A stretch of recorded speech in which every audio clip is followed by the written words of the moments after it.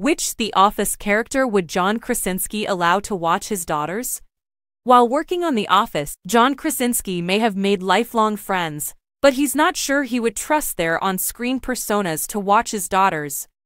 The actor and director, 44, was asked which character from The Office he would let babysit his daughters Violet, 7, and Hazel, 10, whom he shares with wife Emily Blunt, 41, in an exclusive preview of the Pop Culture Moms podcast shared with People.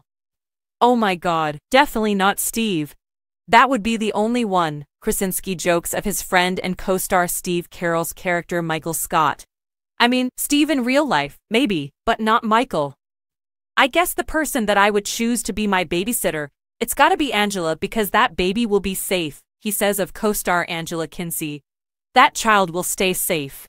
It may be in a crate, but it will be safe the whole time," so she was off to a very biased start with our girls. And so on this one, I pitched them the idea.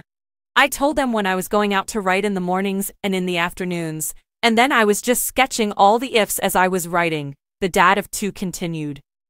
And I would bring home the sketches, he shared. I would show them.